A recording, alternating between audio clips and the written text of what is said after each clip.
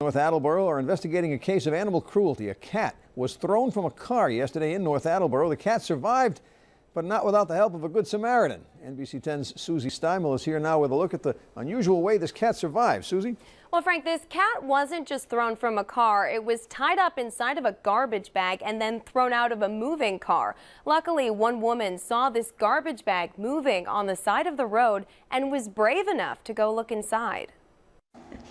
Oh, that was nice. This is Edison. It's a name he was just given by North Attleborough Animal Control after being rescued from a near-death incident. He was put in a black plastic trash bag and tossed out of a car on Route 1 in North Attleborough across from Stop and Shop.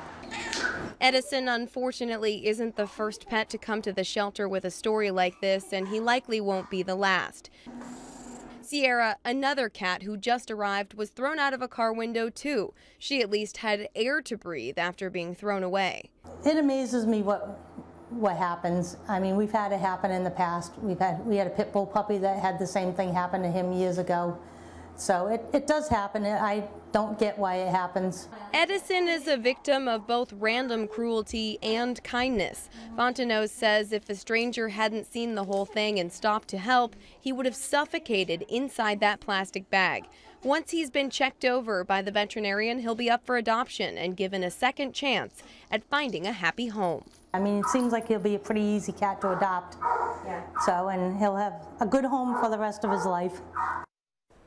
None of the witnesses was able to ID a license plate on the vehicle driving by, so they don't unfortunately anticipate being able to track down whoever did this. Frank. Thank you, Susie. Worked